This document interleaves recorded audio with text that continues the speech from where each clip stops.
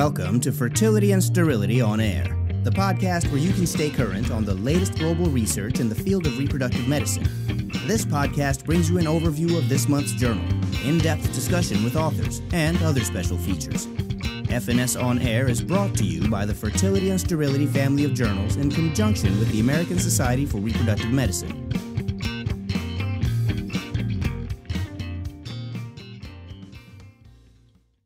Hi, everyone, and welcome back to another episode of F&S Unplugged. I'm your host, Pietro Bordoletto, and as always, I'm joined by Dalen and Blake. Dalen, Blake, how are you two? Doing well. Great to see you guys, as always. Cannot complain. Dalen, you look a little bit more tan than usual. Did you come back from vacation recently?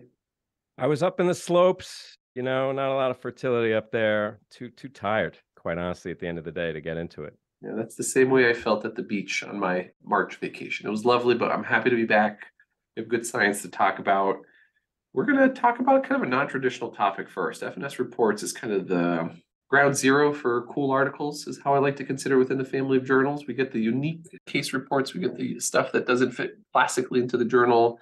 And this is a cool one. How many of you guys are familiar with post-mortem sperm retrieval? All right, that's kind of a interesting concept. Have you ever been involved in a post-mortem sperm retrieval? No, I have not, and I don't plan to. But the only experience I have was a CREOG question as a resident. And to this day, I still don't know the answer to that question, but you're going to tell us, I have a feeling. Well, I'm going to try. Did you know that the first post-mortem sperm retrieval was described in the 80s? So people have been actually doing this for about 4 decades now. And we do it in events of unexpected death or when the patient has expressed a desire to have children after death. And we've been doing it long enough that the ethics committee at the ASRM actually has put together a committee opinion to talk about this specifically. And they say that we may consider this technique ethically justifiable under certain circumstances, including written consent from the deceased or a request by the surviving spouse or partner. It's pretty controversial. Some people have very strong feelings about retrieving gametes from men and women after they've died, unless they've specifically said that they want this done. But there's kind of several limitations to actually be able to do this. You can't do this on everyone. Several factors here. One is the time between death and the collection, underlying comorbidities or subfertility in the person you're collecting sperm from, then storage conditions of the sperm. So the first point about time between death and collection, the medical literature has a couple of case reports, and typically they talk about extracting viable sperm between 24 to 36 hours after death. Which, if you think about it, you find out someone dies, you got to get a whole lot of stuff rolling from a consult perspective, ethics, IRB, getting the actual people to do the sperm retrieval. That's a really short window of time to be able to do this. Well, this is a really unique case report that maybe challenges that conception that we only have 24 to 36 hours to do it. Maybe we have a couple days, question mark? So this is a cool case report from the University of Miami, great andrology group down there, of a 44-year-old man who has a history of recreational marijuana use, occasional alcohol consumption, and he was brought into the local ED in cardiac arrest. He had been reporting lightheadedness, nausea, vomiting about 30 minutes before, and then just felt unwell. He had no real medical history that we knew of, no history of subfertility, had been using condoms inconsistently, but hadn't gotten anyone pregnant recently. He showed up to the ED. He had to get defibrillated, intubated, kind of got the full court press in terms of coding, but was unfortunately pronounced dead about 35 minutes after the onset of his cardiac arrest. Now, there apparently was a program in place where this group of researchers would be notified from the medical examiner's office that there were patients who were male between 15 and 60 who were experienced sudden death without comorbidities, without prior hospitalization. And these were men that they had an opportunity to contact their next of kin to see if they could consent them for a post-mortem sperm retrieval. So they got in contact with this person's wife and were able to get consent from her. And what they did is they went and removed the patient's testicle and biopsied the testicle at 13 hours post-mortem. Collected 4 samples, placed them into a vial containing sperm wash, and then put the testicle on ice and refrigerated it and left it ex vivo out of the body. Now, the testicle biopsy was conducted every 24 hours following the first biopsy to determine if there were viable spermatozoa, and then the biopsies were analyzed until no spermatozoa were visible. Now you're wondering, what's the viability of sperm at that 13-hour mark? Well, about 60% of the sperm that they saw in that first biopsy result were viable at 13 hours. Once you got out to the next day, 34 hours, that number dropped to 57%. By 58 hours, it was 47%. 82 hours, 34%. And you guessed it, 106 hours, you were still finding viable sperm, which is just an incredible number, and really why this is a unique case report in that maybe you have more than 24 to 36 hours to find sperm if this is something that's meaningfully important for this couple to be able to reproduce post-mortem. Blake, Dalon, let me ask you, at face value, retrieving sperm at someone who's been deceased for 106 hours, yeah, you can do it. That's kind of cool, and you find viable sperm, but reproductive potential, DNA fragmentation of the sperm, these are kind of big unanswered questions. What do you think, Blake and Dalon? Yeah, I mean, a lot of things going through my mind with regard to this. Very interesting that this can be done, but yeah, I mean, you bring up a very good point. When the body is not doing anything for several hours or days at least, and we're concerned about, is there a slight fluctuation in temperature change with a varicocele that might lead to DNA fragmentation? I can't even help but think that this sperm is just not going to be good quality. But I don't know. I mean, prospectively looking at how the sperm fertilizes and embryo development, that would be very interesting to me. Or maybe we could just do a stat DNA fragmentation test on this sperm as well. I don't know. That is very interesting, but I can't help but think that the sperm is probably not going to be very good at that point. Have not had any blood supply to the testicles for a few days. I don't know. Just my thought. Well, it's a temperature change in the different direction, right? We worry about the varicocele raising temperature. They did say they were keeping it at 45 degrees. So I think they were regulating, but I, like Blake, agree that the competency of this sperm is in question. And also, I think in terms of like clinical practicality, it should be noted, as you did, but emphasize that the testicle was taken out 13 hours and then it was out of the body. So we're not talking about really extraction of sperm from a corpse. We're talking about extraction of sperm from a testicle, which I don't know if that's clinical. And that gets to my real question here for you guys in terms of clinical practice. Like, what is the threshold for you guys personally of consent? So what's the threshold? Are you comfortable with that next of kin level of consent? I've been involved in one case of a perimortem sperm extraction consent. And in that case, ultimately they decided not to do it. I asked the folks that I was doing the counseling with, in your experience over the last couple of decades, how often does this happen? It's a one in every blue moon kind of consult. And invariably, they ultimately decide not to do it because there's some hurdles here. There's like the legal hurdle, there's the ethical hurdle, there's the moral hurdle of, do you want to actually reproduce with this sperm after the fact? So I think these are really rare things. These are not things that I think REIs are dealing with on a routine basis at all. But interestingly, if you look at the literature, there's actually more than one way to extract sperm post-mortem. Electroejaculation, there's testicular sperm aspiration, testicular biopsy. In this case, they did a epididymomyomectomy where they actually just remove a chunk of the epididymis in the testicular tissue. So they had a lot of tissue to work with. You know, the literature is littered with case reports, and I think this is a nice benchmark. You can extract sperm this far out and it's at least viable. So we'll see what the literature looks like next. Are people trying to do this at further and further time points from passing away, and are they actually looking at the reproductive potential of these sperm that they're retrieving? I think that would be the next big question I have. Can we do it? Yes. Does it work? Question mark. Yeah, and that's the big question, right? Are these sperm going to work? Are they going to fertilize? And good segue to my story, though. It's also about sperm. You guys, of course, know the numbers, and we've all heard them. Roughly 15% of couples dealing with infertility, roughly half of those present with male factors, and things aren't looking up. Multiple studies and a lot of media coverage lately has pointed toward a pretty startling decline in sperm parameters in post-industrialized nations. The question is why? The degree of decline over a relatively short period, I think, points toward environmental or lifestyle influences. And there's a consensus that increased oxidative stress and resultant production of reactive oxidative species that damage spermatocyte DNA is a likely culprit. But stress, quote unquote, stress, is a bit of a catch-all. There's inflammatory stress, like in the context of varicocele that you were alluding to there, Blake, infection, inflammation, higher testicular temperature, even as Pietro, you were alluding to, all of which result in reduced sperm quality. There are also environmental exposures, right? Air pollution, phthalates, food additives, and/or individual health parameters like obesity, lifestyle choices, smoking, alcohol, drug abuse that can increase oxidative stress and affect fertility. But this story is about something we can all relate to, and that's sleep, specifically chronic sleep deprivation. We all understand the value of a good night's rest to our mental function, but sleep is also critical to homeostasis of many of our biological systems, including fertility.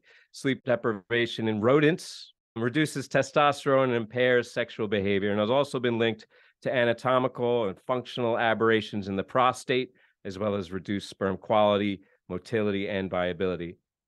But I can see my co-hosts rolling their eyes as I expound on the rodent prostate, and I must agree that modeling anything related to fertility, much less behavioral modification like sleep deprivation, is pretty tough and needs to be carefully considered. For example, many of the sleep deprivation studies in rodents employed 24 or 48 even hours of total sleep deprivation, which is not nice for the mice. And also, I don't think representative of the chronic sleep deprivation we're talking about in our patient population, for whom sleep deprivation is presumably less extreme, but extended or chronic. So to provide a model that more closely approximates the chronic nature of sleep deprivation in humans, the first author, Luana Adami, and senior author, Ricardo Bertoia, from the Universidad Federal de Sao Paulo in Brazil, used a modified model of sleep deprivation that was achieved by gentle handling. And that's in quotes. The gentle handling involved keeping the mice awake during the first 6 hours of the sleep cycle by stimulating them as soon as they exhibited typical sleep behaviors: closed eyes, curled body, motor quiescence, like poking them as they were falling asleep, which, I mean, I don't know if you could call that gentle handling, more annoying or infuriating. But they did this for 5 consecutive days with a comparison sleep recovery group that was then allowed to sleep normally for a 6th day. And from those 2 groups and related controls, they collected spermatozoa and analyzed sperm motility, intracellular superoxide activity, acrosome integrity, mitochondrial activity, and DNA fragmentation. What they found was that both sleep deprivation and the sleep recovery groups had fewer spermatozoa with intact acrosomes. Also, unexpectedly, the sperm concentration was increased in the sleep recovery group relative to control. So the results were not exactly straightforward, and I would encourage our listeners to have a closer look.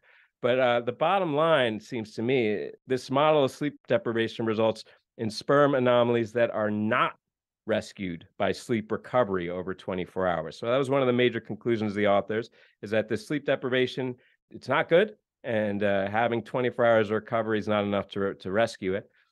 But the greater impact of the paper for me is the use of this gentle handling model. I mean, as ridiculous as that sounds, I think that it's appropriate, and a lot more studies need to be done, perhaps using this alternative method of sleep deprivation, because most studies are studying sleep deprivation and fertility in rodents have used what's called paradoxical sleep deprivation, which restricts REM sleep but allows non-REM sleep. Total sleep deprivation applied in a manner that models the chronic nature of reduced sleep quality that I think we as humans experience may have a better chance of elucidating mechanisms that underlie poor sperm quality. But I mean, look, there's a lot of things regarding stress and oxidative stress that are affecting fertility. I think this is a drop in the bucket compared to a lot of maybe anatomical or other physiological, pathophysiological mechanisms, but no less important, I think, because it's something that we all struggle with, and an important insight into mechanisms, perhaps, of the negative influence on fertility. What do you guys think? So to clarify, you guys got a grad student to keep mice awake for 6 hours? Not my study, but I guarantee, and in every lab, there's someone available for gentle handling. I can assure you that. I've got my own gentle handler in my lab, of course. So they watch for their little eyes to close and then they poke them? Is that what they do? Yes. I don't know how it got through the eye cook, but apparently that's not so cruel as it sounds. Well, I would not want that job, but I feel like there is a common recurring theme here of DNA fragmentation, and we've talked about it in several of our episodes, and we keep coming back to it. So this is interesting, and I have patients all the time who ask me, is there something that I can do before they start IVF? What can I do to help improve things? And so, this is something we certainly can mention to them. Of course, This is in mice data, but a mouse is analogous to a human in your eyes day long. But this is something that, well, make sure you get good sleep. And there's studies that this may improve sperm quality and decrease the DNA fragmentation. So there's certainly something good to come from that. This sleep concept, I think we've been talking a little bit longer about in our female patients, that we know that disruptions to circadian rhythm, night shift workers are at risk for a host of other bad IVF and perinatal outcomes. So there's definitely something to like a nice, strong circadian rhythm that's not disrupted and flows normally. So I think this is cool. I like the sleep deprivation research. I'm less excited about it in murine sperm, and would love to see some stuff in humans, but cool conversation starting. It's good science. I'm glad it's out there. And big shout out to the folks from Brazil. Absolutely. Sao Paulo represent. But I think most importantly, it's a key. I mean, call it a brick in the wall, but I don't think that's the right analogy. I think that it's a matter of connecting the dots. I mean, like you said, there's a lot of studies in female, also males. I mean, it's generally understood, there's consensus that sleep deprivation, especially chronic sleep deprivation, results in shortened lifespan. I mean, we're talking across all systems here. So the idea that it would affect male fertility as well as female, I think, isn't very far-fetched. I think the challenge here is, how do we connect those dots? How do we identify what specifically it is about the sleep deprivation mechanistically that's affecting the sperm, and whether or not we can identify targets to rescue that? And that's why I'm much more invested here in the system and the approach. Perfect model for sleep deprivation that's a correlate to human doesn't exist in mice, of course, but it's an experimental system that's accessible and may start us along that path. But as I said, I think the idea and the approach of tackling this in men and sperm, I think, is important. And I nod here to the group in Sao Paulo. Well, speaking of another brick in the wall, Blake, why don't you give us some education on how adenomyosis impacts endometrial receptivity? Oh, thank you for that nice little segue there. So my paper today is completely and entirely different from the prior studies. So the title of my article I'll be reviewing is "How Does Adenomyosis Impact Endometrial Receptivity? An Updated Systematic Review of Clinical and Molecular Insights" from first author Takehiro Hirayuka of the University of Tokyo. Adenomyosis is characterized by the presence of ectopic endometrium-like epithelial glands and stroma within the myometrium. We all probably have a handful of patients who have had this in the past, and it is quite a debilitating disease in which they have very, very painful periods, oftentimes heavy as well, and this is quite difficult to treat for not only pain management, heavy bleeding, but also infertility. Morbidity of adenomyosis ranges anywhere from about 8 to 24% in women undergoing assisted reproductive technology, which is certainly something that is not negligible in its prevalence. Alterations in the junctional zone, which is close to where the embryo implantation takes place, may be a causal relationship, and the relationship could exist between adenomyosis and infertility. The authors discuss several mechanisms that exist, which would include local inflammation, abnormal uterotubal sperm transport, and impaired endometrial receptivity, which have been shown to decrease implantation rates and clinical pregnancy rates based on prior studies. However, the symptoms of adenomyosis are quite heterogeneous. The extent of the lesions may vary, and the diagnostic criteria are somewhat inconsistent, and so therefore it's been quite challenging to quantify the effect of adenomyosis on infertility. So that's essentially what the author sought to do. So they wanted to review the effects of adenomyosis on endometrial receptivity as it pertains to infertility. They did a literature review and ultimately included 123 articles based on the relevance to the topic at hand. And so when going over the findings, I'm just going to kind of categorize the different topics as they pertain to adenomyosis with infertility. So they first looked at clinical pregnancy rates. So the data is mixed with regards to this, and they discussed that contrary to long Lupron protocols in which we have a suppressive or downregulatory effect, the GnRH agonist flare or the antagonist protocols do not necessarily obtain the beneficial effect of downregulation of estrogen. Because of this, there's a failure to reduce uterine volume in patients with adenomyosis, and the authors suspect that this may not ameliorate the defects in endometrial function, which we'll get into in just a moment.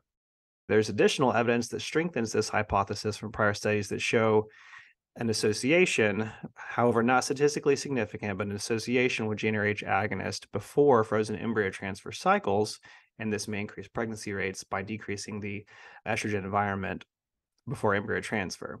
Now, I know if Micah Hill were listening to this, he'd want me to make sure that I clarify that when studies say words like there's an association or a trend or it shows a slight difference, but are not statistically significant, then we pretty much shouldn't even be including that at all. So there's no association if there's not a statistical significance. So we're not trying to inflate the findings here when in fact there's not a statistical significance. So I wanted to make sure and mention that because Mike, I'm sure you're probably going to hunt me down if I didn't say that. However, there was one small study that the authors had mentioned that utilized 11-agestrol IUD prior to frozen embryo transfer, and this did have a statistically significant improvement in live birth rates before embryo transfer, or if utilizing this approach before embryo transfer. And so all of this taken together, the author suggests that pre-treatment with a GnRH agonist or 11-agestrol IUD may be beneficial prior to frozen embryo transfer in women with adenomyosis. So then the authors discuss severity of adenomyosis. Now, there have been a lot of recent advancements in imaging, such as MRI, transvaginal ultrasound, and have enabled a non-invasive assessment of the severity of adenomyosis. Now, historically, adenomyosis has been diagnosed via pathology, has been the gold standard. But as imaging advances and becomes better and better over time, there are several things that we can put together collectively and are highly suggestive of the presence of adenomyosis. And so there is a morphological uterus sonographic assessment consensus, and in the presence of multiple characteristics within that, they lead to the diagnosis of adenomyosis. And so the more risk factors you have, such as asymmetrical myometrial thickening, myometrial cyst, hyperechoic islands, fan-shaped shadowing, irregular junctional zone, just to name a few, the presence of more and more of those characteristics therefore alludes to a higher severity of adenomyosis. And therefore, the more severe, these authors show that there is an association with decreased clinical pregnancy rates. And then the last big chunk of this paper, they talk about impaired decidualization of the endometrial stromal cells. Now, normally the window of implantation comes about, progesterone leads to the cessation of epithelial proliferation. And then the proliferation / decidualization of the stroma is antagonized, or the effects of 17-beta estradiol is antagonized, that effect on the endometrium. And so at that point, progesterone takes over and has an effect on the endometrium. The window of implantation is apparently altered by aberrant cellular signaling in patients with adenomyosis. They look at and describe several different molecular signals, such as HOX10 expression, which is very important for endometrial receptivity. And in adenomyosis, there's a defective decidualization with HOX10 altered expression. And they also discuss insufficient expression of adhesion molecules during the window of implantation, such as integrin, beta-3, osteopontin, and selectins. And there's also an increased amount of pro-inflammatory cytokines, such as interleukins. And then lastly, they discuss about there is a molecule that is also important for progesterone receptivity called KRAS, and there were studies that showed that there was alterations in this progesterone receptor from defective KRAS signaling. So then they next have a very nice table. We always talk about how we love tables on here, and add it to Daylon's clinical repertoire so he can be a clinician one day with us. But there is a very nice summarization of a lot of the different molecules that they discuss on table 1. And then they have a really nice drawing on figure 2 that shows a very nice, well put together figure. So I encourage our readers to go back and look at that. And so in conclusion, the authors discuss how uterine adenomyosis reduces endometrial receptivity via several mechanisms, as I just summarized. In addition, data suggests that the etiologic mechanism of adenomyosis is responsible for impaired endometrial receptivity. And then they discuss that treatment with a gonadotropin-releasing hormone agonist before frozen thawed embryo transfer may ameliorate the defective uterine environment and restore receptivity. So that's kind of ultimately their take-home message, is that in patients with adenomyosis, rather than undergoing surgical intervention, which some of these patients can, although Pietro, I'll let you chime in on that. I know you do a lot of surgery, but adenomyosis and surgery is not a fun mixture. And I know that there are people out there that are special in this and a lot better at these surgeries than I probably am, but these patients that I've taken to the OR to try and remove an adenomyoma it is not fun. So I'm interested to hear your all's thoughts on this. I've said it for a long time. I think the uterus and uterine factor infertility is our last big frontier. We know so little about the uterus as a synthetic organ, as a structural organ, as a window into issues with implantation, and an end organ for some issues that are happening in the ovary and in the pelvis. Adenomyosis is super tricky. One of the things that I was turned on to at ASRM at this last, or AGL at the last meeting, there's a group in the Netherlands that's working on machine learning and exposing an AI software to thousands and thousands of MRI and ultrasound images of women who eventually go on to maybe have a formal diagnosis of adenomyosis or even hysterectomy to prove adenomyosis. And what they're noticing is that there's kind of signs very early on before it even kind of reaches that threshold of like, this is clinically, this looks like adenomyosis. We can make the diagnosis of adenomyosis on imaging that are, you can see years before. And what they're suggesting is that these pre-adenomyotic appearing lesions, appearance to the uterus is probably to blame for a lot of the failures that we're seeing in some of our IVF treatments. Transfer of euploid embryos, why don't those work? Those should work pretty well. Maybe there's some adenomyosis there that's just not kind of crossing the threshold of clinically meaningful, but there's maybe some advanced imaging tools to be able to kind of highlight that. Problem is, once you highlight it, what do you do with it? And I think, Blake, you summarized nicely that there's some stuff that we've all kind of tried. You can use suppressive therapies, letrozole. If you have a big OMA where you can actually go in and excise it, there's definitely some data to support that being a thing. But we don't really have great interventions. I've also done adenomyosis surgery, Blake. The OSADA procedure is probably the one that most of us are familiar with, where you remove an adenomyoma and then do the triple flap technique to put the uterus back together, add some structural integrity to it. Those are hard procedures. They bleed like stink. You always don't sleep well for about a week afterwards because you're making sure A that lot these of blood things, loss. yeah, you're making sure that these things come back together and preserving some structural integrity to this uterus. I have more questions than answers with adenomyosis. If Jalen, if you have anything clinical to share with us, please, because we're grasping at straws here. We don't have a whole lot of intervention to really move the dial for these patients.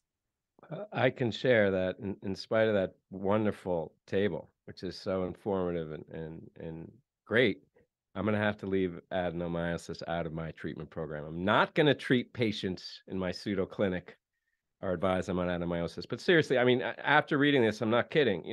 The scope of this seems so wide. It started with 500 articles on the generic search terms, got it down to 123. I mean, that's like everything that's out there pretty much on adenomyosis, and it reads like it too. Between the anatomical endometrial epithelium or stromal, the serum osteopontin and E-selectin, the KRAS part there, the immune inflammatory component. Looking at this, I was kind of overwhelmed with how little we know, as you're alluding to there, Pietro. So I ask you guys, when you read this kind of paper, are you just like, wow, it's so much that we don't know, and you're intimidated and realize how deep in the woods we are in adenomyosis and how little we have to help our patients? Or does this inform your patient counseling or clinical decisions? Well, I feel like the focus ultimately is it becomes kind of narrow, right? I mean, the authors did the very heavy lifting for us and ultimately taking 500 plus articles down to 100 plus articles and then having this very short statement at the end that, hey, maybe doing some GnRH agonist suppression before frozen embryo transfer may be the only thing that would help. So although, yes, I agree, still vague and there's just so much uncertainty with these patients, but at least it's summarized into a small recommendation overall. That's pretty clear. But otherwise, what else do you do with these patients? I will admit I feel helpless at times with these patients, and although I've taken patients to the OR and proceeded with the same approach that you had mentioned, Pietro, despite a lot of blood loss in the patient, to my surprise, was very pleased afterwards and said her pain and bleeding was a lot better. I was like, great. It's one of those things where you just kind of feel helpless with these patients. So aside from doing the recommendations in this paper, I don't have a whole lot more to add to it. So there's a paper in F&S that talks about this. Is adenomyosis and deep infiltrating endo the same disease, just presenting in slightly different ways? They're both invasive. We both know that there's a component of abnormal glandular tissue that's in spots where it shouldn't be, that's cycling and has inappropriate expression of hormone receptors on it. But is it the same disease? And if so, can we use similar lines of therapies in a similar way to kind of tackle both? With endometriosis, we typically talk about excision because it's just much more amenable to excision. But should we be more aggressive about excising adenomyomas? Should we be more aggressive about radiofrequency ablation of areas of adenomyosis to turn off kind of its synthetic function and reduce some of its badness that it's secreting into the lining, to the receptivity? I think we just kind of have an off and on switch right now with Lupron, and that feels like so not fun and so not refined. But read that article. It's by Andrea Vidali, association with an article by Serdar Bulin from Northwestern, that really kind of challenged the idea that this is probably one disease on different ends of the spectrum. I think it's a pretty interesting concept and maybe hypothesis generating for what to do next. Yeah, very interesting points for sure. Well, guys, that's all the time we have for today. We've covered a lot of ground. We started about how to extract sperm from a testicle out to 106 hours. We talked about keeping mice awake for 6 hours with gentle handling, and then ended up with, I think, more questions than answers with regard to adenomyosis and how to best manage it. There's a lot of good science coming out in F&S reports, reviews, and science. These are just kind of our favorites from each month. Check it out online. You know that these are not print journals. You're receiving the table of contents in your email if you're signed up for those. But all of these are accessible through your ASRM and Fertility and Sterility membership online. Until we meet again, thanks so much for listening. Daylon, Blake, see you next time. This concludes our episode of Fertility and Sterility on Air, brought to you by Fertility and Sterility in conjunction with the American Society for Reproductive Medicine. This episode was produced by Dr. Michael Simoni and Dr. Molly Cornfield. This podcast was developed by Fertility and Sterility and the American Society for Reproductive Medicine as an educational resource and service to its members and other practicing clinicians. While the podcast reflects the views of the authors and the hosts, it is not intended to be the only approved standard of practice or to direct an exclusive course of treatment. The opinions expressed are those of the discussants and do not reflect Fertility and Sterility or the American Society for Reproductive Medicine.